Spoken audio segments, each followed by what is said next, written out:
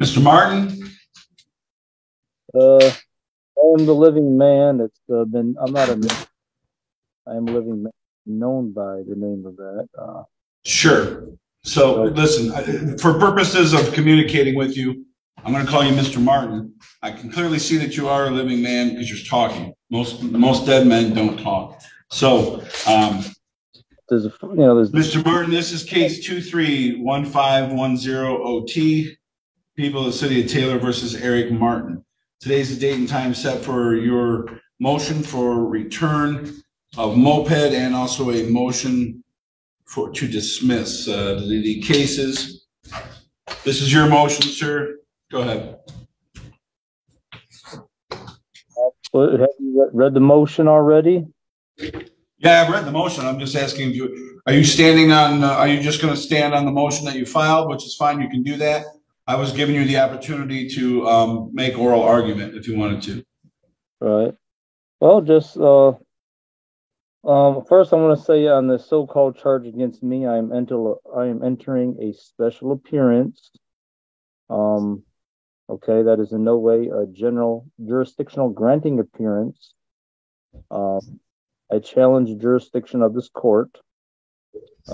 There's a contract that I have knowingly, willingly, and voluntarily entered into with this court that grants any jurisdictional authority over me as a living man. If there's any such contract with the court, I demand the court present it. I also want to say I'm here by threat and duress. I'm not here willingly.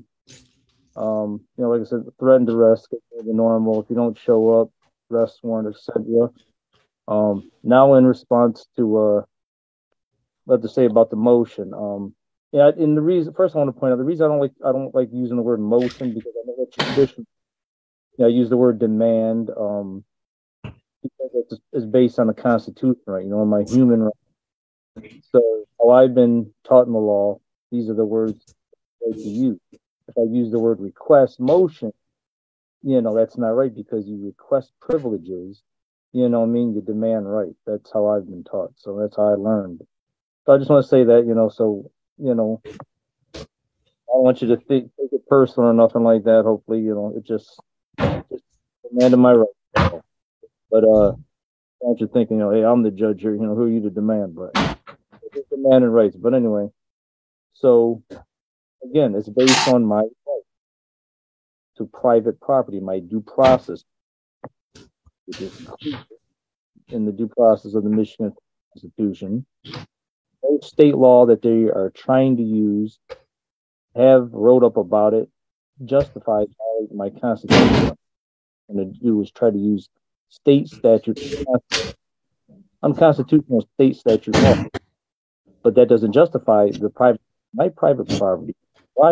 It didn't justify depriving me of it then, and not continuing to deprive me of it now.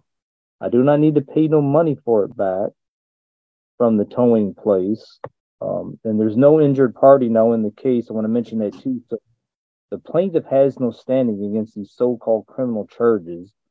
There's no standing because there's no injured party. And I have a U.S. Supreme Court case on that, so I'll move to dismiss the case on that. Standing is a necessary, this is word for word U.S. Supreme Court case called Ramey's versus Bird. Standing is a necessary component of subject matter jurisdiction. Then we go to another case. The requirement of standing, however, has a core component derived directly from the Constitution. A plaintiff must allege personal injury barely traceable to the defendant's allegedly unlawful conduct. I can't think of nothing else to say now. I reserve anything else to say, though, if anyone else has something to say. If there's any dispute that it's not my private property, I'd like to hear that. And that's it for now. All right. Mr. Greco. Yes, addressing each of the requests here, which I believe are a motion to dismiss the charges and the return of property or wrongfully impounded moped. Your Honor, the defendant has been charged with driving while license suspended, revoked, or denied upon information and belief. And looking at the record, it looks like it's revoked. He was operating a moped June 11th, 2023, in the city of Taylor. When he was pulled over by the officer, he was unable to produce a license that he had, or if you are under a certain age, but up to a certain age, I believe it's 15 or above, you can get, if you don't have a driver's license, a special moped driving permit. But the charge is appropriate, and therefore the motion to dismiss with respect to the charge should be denied. Number two, with respect to the impound, here we have a driver who's not able to operate what is classified as a motor vehicle under the motor vehicle code, this moped, and it's on the side of the road. We can't keep it there. He can't take it. He can't drive it. For safekeeping more than anything else, it gets impounded.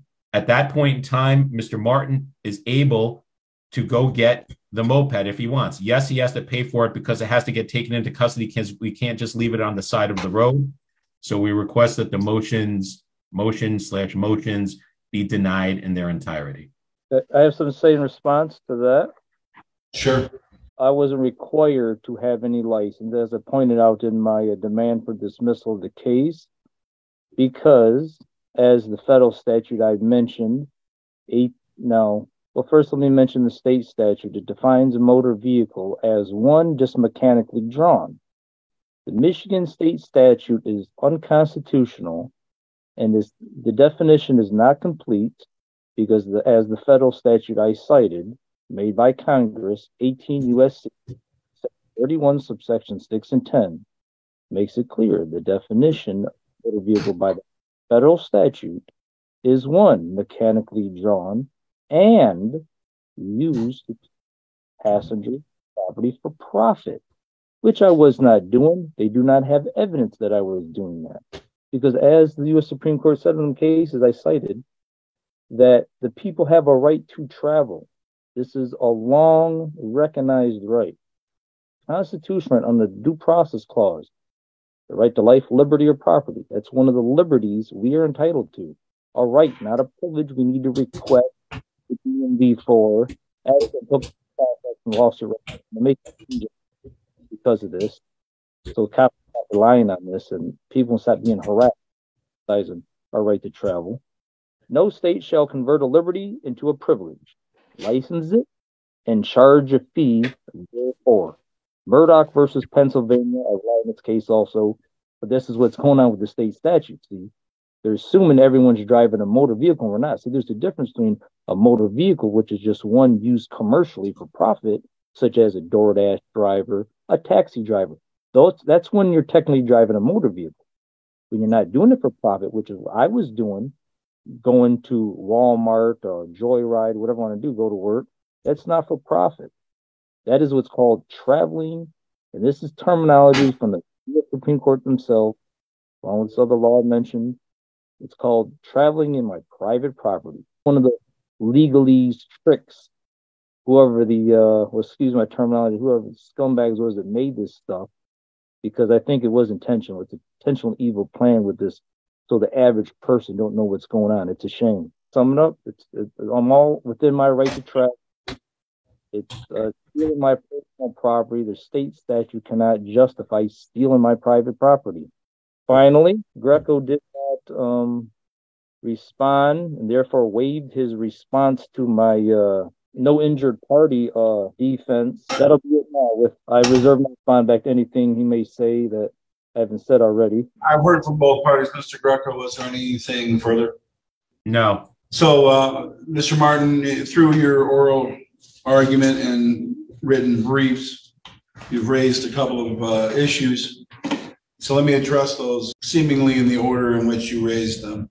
Now, you argue that this court lacks jurisdiction over you. The question of whether a court has personal jurisdiction over a party is a question of law. And that can be stated in Poindexter versus Poindexter, and that's 234 Mishap 316, 1999. Typically, a plaintiff bears the burden of establishing jurisdiction over a defendant. However, a plaintiff here, the prosecution, only needs to make a prima facie showing of jurisdiction in order to defeat any motion to dismiss based on a motion to dismiss for lack of jurisdiction. Before a court can obligate a party to comply with its orders or proceed to trial or do any of these proceedings, the court must have personal jurisdiction over a party. I think we all agree that that's true. Jurisdiction over a person may be established a couple of ways: by way of general personal jurisdiction or specific or limited personal jurisdiction. So exercise of general jurisdiction is possible anytime that the defendant comes in contact with the forum state or the forum city or the forum body of government in such a way that the nature and quality are to enable a court to adjudicate any action against the defendant, even when the claim at issue does not arise out of contracts or, with the forum. Here, basically, it states that the existence of any of the following relationships between an individual and the state shall constitute a sufficient basis of jurisdiction to enable the courts of record of the state to exercise general personal jurisdiction over the individual or his representative, and to enable such courts to render personal judgments against the individual or representative. They point to three things specifically that I want to raise. One, presence in the governmental unit or city at the time when process is served, domicile in the city, and consent. In the present case, Mr. Martin was physically within the boundaries of the city of Taylor at the time of the alleged criminal activity, when he was served with the ticket. Second, Mr. Martin is also domiciled in the city of Taylor, which means he lives in the city of Taylor. The city of Taylor has ordinances regarding basically everything that the state does, and one of those is that you have to drive with a license. So I do find that there is personal jurisdiction over you. You availed yourself of the use of the streets here in Taylor. You live in Taylor, and you were served in Taylor. Therefore, you fall under the jurisdiction of the Taylor court here, which is the 23rd District Court. As for standing, standing is a legal term which basically determines whether the party can bring a lawsuit or has a right to do so. Standing is not about the issues. It's about who is bringing the lawsuit and whether they have a legal right to sue. So if you are suing your government, if you have no damage, if you have no harm done to you, why are you bringing a lawsuit? Here, this isn't about harm. This isn't about a civil suit. This isn't for some violation of rights. This isn't a claim for money damages because you weren't allowed to live where you want to live or marry who you want to marry or some other form of federal type of a situation that's a constitutional based or a tort based thing. This is a governmental unit doing their job under the Constitution to enforce the laws of their cities and states. The standing that they have is that they can show by preponderance of the evidence, they can show that there is probable cause that you committed, that there was a crime committed and that you committed the crime in the city of Taylor. That's all they need for standing. That's all they need is that, and along with personal jurisdiction. We've already established that there's personal jurisdiction. So as to your standing argument, there is no standing argument. As for abandoning the vehicle or impounding the vehicle, under Michigan Compiled Law 257.252A about abandoned vehicles, it specifically states a person shall not abandon a vehicle in this state. So if you are arrested or you are using something as the instrumentality for committing a crime, you have a right to a trial, but that evidence has to be preserved and they can't just leave vehicles laying around on the side of the road. It's for the protection of the evidence, and it's also for a protection for you because you can't just leave it on the side of the road, because I know it's hard to steal a car. But if a moped, someone could just pull up, throw it in the back of their pickup truck, and now you're without a moped. Then you might have a lawsuit against the city for not doing their job of having it impounded and protecting your vehicle, protecting your moped. That's why it's taken.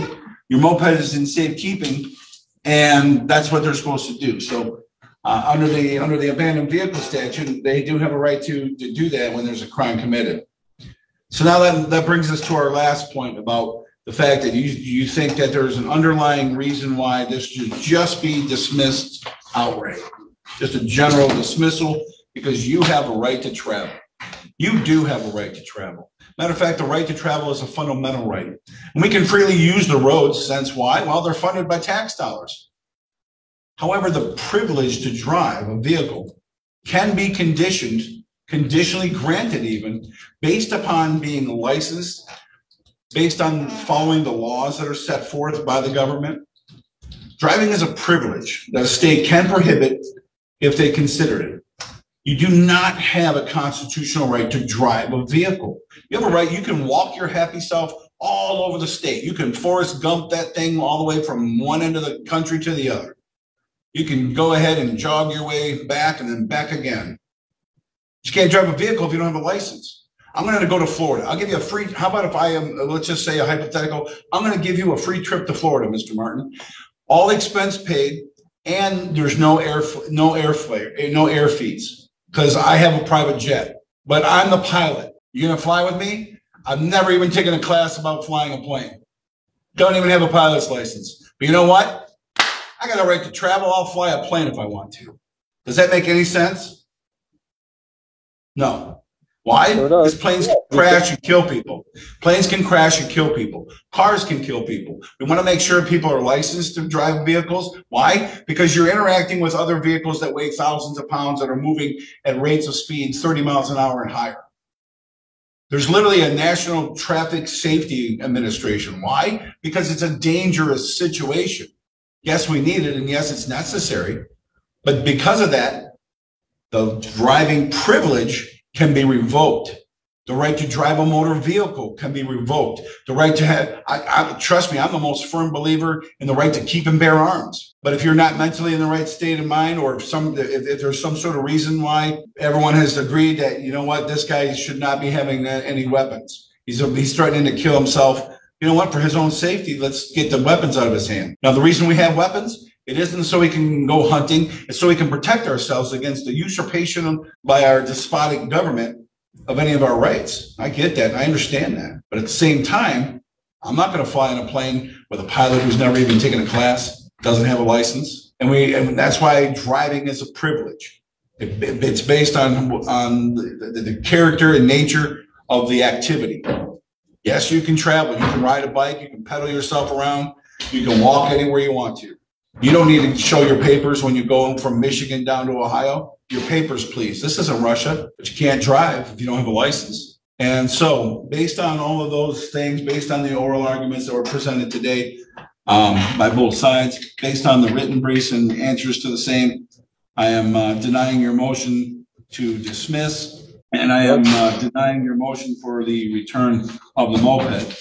So this case is going to be set for a pretrial. Since we're here, we're going to do an arraignment on the underlying charge. Mr. Martin, would you like a court-appointed attorney, sir? I will not be accepting no court-appointed attorneys, as I will not be, they can fraudulently assume under the jurisdiction of the court. I invoke my right to be acknowledged as a sovereign, one of the sovereign people, as the U.S. Supreme Court said I have a right to do. Invoke my rights under the Republican form of government, Article 4, Section 4. So I won't be accepting no attorney. Okay. So you do have the right to remain silent. Anything you say can and will be used against you at trial. Like I stated, you also have the right to an attorney. And at any point, if you'd like the assistance of an attorney, please don't hesitate to ask the court, and I will grant the same. It is alleged that on July the 11th of 2023, that you violated City Ordinance 3200B, which is commonly known and referred to as driving on a license that has been revoked. That's a misdemeanor punishable by 93 days in jail and or up to $500 in fines. As to that charge, how do you plead? Guilty or not guilty? I'm not here to plead because I do not acknowledge myself as no defendant. That's fraudulent. I'm not a legal fiction. Then I find you then I recognize you as standing mute as to the charge, and I'll enter a plea of not guilty. Okay, and we're going to set this. So we're not. Okay. Have you entered a legal determination that I am not guilty of the charges? Nope. I've just put in a plea right now at this time of not guilty, and we'll set this for a trial. The adjudication of your constitutional right to have a trial by judge or by jury, that will determine beyond a reasonable doubt if it's proven whether you're guilty or not guilty, pursuant to the Constitution. Okay. I still have some things to say in response to what you said today. Yeah, I still have some responses in response to what you said today, such as, is it okay if I say it now? Your response to what you said today, after we made the argument with some things, I still have some things to say in response to that. You're saying you would like to make a response to the ruling I made with regard to your two motions? Yeah. There's no response to be made to it. I mean, if you'd like to make a record, you're more than welcome to file any motions that you'd like under the court rules. But that was merely my ruling as to two motions that were in front of me: the motion for return of the moped and the motion to dismiss. So, Mr. Greco, if you would put that in order.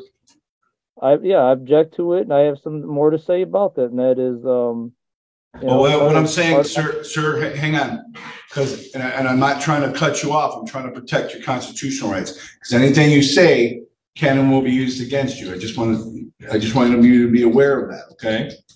Yeah, I got so you. what I'm saying is, I'm not gonna change the ruling today.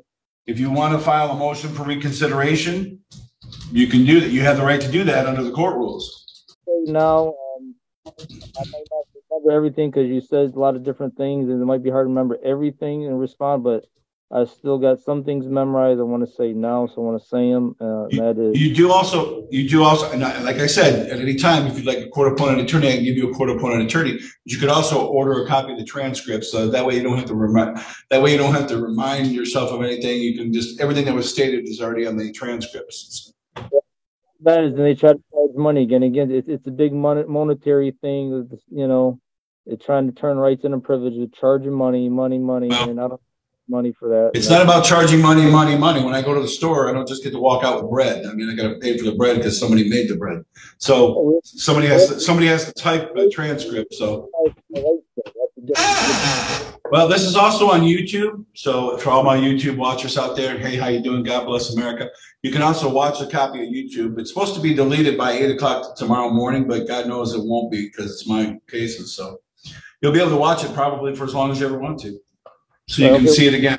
I'll make sure I check it out. But anyways, I still want to finish. Let me finish what I have to say. Let me respond to what else you said. Now, you mentioned we have a right to travel, but we don't have a right to drive a motor vehicle. Okay, now, on the terminology,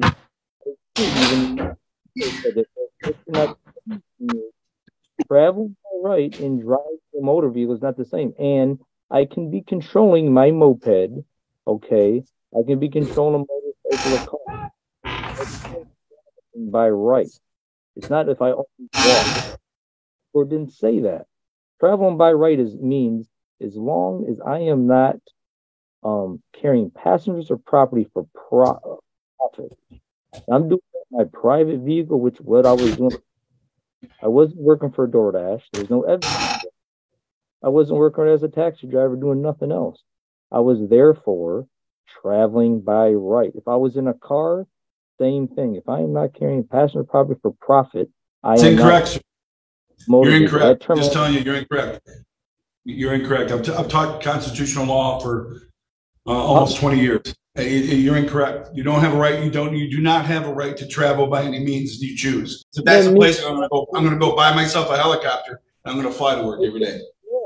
No license, helicopter, and then I'll just call myself a Uber helicopter. I'm sure everybody would like to show up at the parties in a helicopter. You can't do it. You have to have a license to drive because it's a dangerous activity. You can walk anywhere you want to. You do, I agree. You have a right to travel, but it's not by any means you choose. Obviously, the right to travel means it doesn't matter how a human cannot dictate. You can't. Sir, I have other cases to get to. So I'm not trying to cut you off, but if you want to file a motion for reconsideration, you're more than welcome to do so. You are coming somewhat short because I still want to talk. I have the First Amendment right to speak, and I will continue. You do have a First Amendment. Again, there you go again. A First Amendment right. A First Amendment right to speak doesn't mean you have a First Amendment right to speak. It means that you have a First Amendment right not to have the government interfere with your right to speak. That means that if you want to go stand in someone's sidewalk and give a speech or hold a sign, you can do that. The government can't stop you from doing that. But if you want to walk around naked, the government can stop you from doing that, even if you call it free speech. Why? Because it's indecent. Well, there's rules to everything. Everyone says, well, I have a right to say what I want to. No, you don't. Not in a private situation. So, like, if you're at someone's house and you're talking about whatever, there's like, hey, stop that, and you're like, well, I have a right to say what I want to. No, you don't. Not against private citizens. See, everyone just misuses and throws that word out so quick that they don't even know what they're talking about. It's kind of like right to travel. But anyway, if you have a motion for reconsideration, the court will review that and set that for a hearing. But I've made my determination today with regard to your motions. Okay. I'm also going to make, well, because you made your determination, which is unfair, unconstitutional, I'm going to make a motion to disqualify you. Because then, therefore, if you're going to deny that too, I request you send it to the state court administrative office that you're supposed to do under the court rule. That you showed your bias by denying my constitutional rights, which you took no foothold, such as denying my right to travel, my right to my private property by using, the state can make money off me and use their state statutes to my constitutional rights. I don't think so. That's not true. And they cannot charge money for my private property. No state law, you should know that. They cannot use that as a reason to violate my constitutional rights and charge me money for my private property. No, that is criminal stealing, larceny. It's violating my constitutional rights. You're supposed to be upholding my rights as you took also, not violating it, working, conspiring with the state, making money, and that's all it is. It's like a RICO thing going on. You prosecute you office. All right, so sir, so you made the same argument several times, and I do note that for the record. Your objections are noted, but then again, so my response to that is I'm not changing my ruling with regard to the motion to dismiss or the motion for return of the moped. There are other options that you have available. If you think you need to file a motion to disqualify, please file the motion and we'll set it for a hearing. I make sure that everybody follows the same rules and how things go. And just because someone gets ruled against at a motion hearing, we don't just keep talking about it until the judge changes his mind. That's not how it works. There's procedures in place, and I'm just making sure that all of your constitutional rights are been afforded to you. So you have several options of how you can proceed, but right now this case has already been heard and decided, and we're going to be moving. The court's going to be moving on to other cases that need to be taken care of. Thing is, okay, I'm going to correct you. That's not totally correct what you said. It ain't just I just keep talking and not repeating myself. When you say things, you're saying something new that I haven't had a chance to say or respond to before you say it. There isn't a response, sir. It's my ruling. It's not a response. There's no response necessary. That's my due process right to respond. What do you mean? No, your due process is the fact that you had the right to come in here. Due process is affording someone both opportunity to be heard and the venue to be heard. Here we are in the court. I allowed you to come in. We're here by Zoom. You had the right to file all your paperwork. All your paperwork was handwritten. And you know what? I accepted all of it. Why? Because that's part of due process. I gave you the benefit of the doubt of being someone who's improper. That's fine. Not a problem. I heard your motion. I allowed you to make oral argument on your motion. I afforded due process to Mr. Greco, where I allowed him to make a response on the record. I asked you right in the beginning, is there anything you wanted to say for oral argument, or did you just want to stand on the brief that you filed? And you went ahead and made oral argument. That's allowing you due process. This is all everybody playing the game. This is everybody doing their part and having the opportunity to play the game.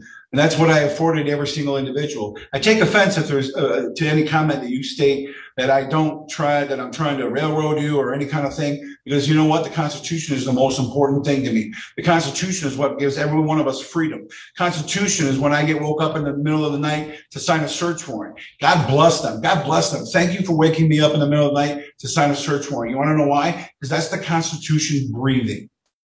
That's the Constitution doing what a bunch of guys back hundreds of years ago said, you know what? This is what freedom is about. So you know what? I take offense to anything like that. So if you'd like to file a motion for disqualification or for reconsideration, please do so. But at this point, your case has been heard. A decision has been made. Thank you, Mr. Martin, and have a good day, sir. But, well, okay, again, you did allow me some time to... Mr. Fanto. Good morning, Judge.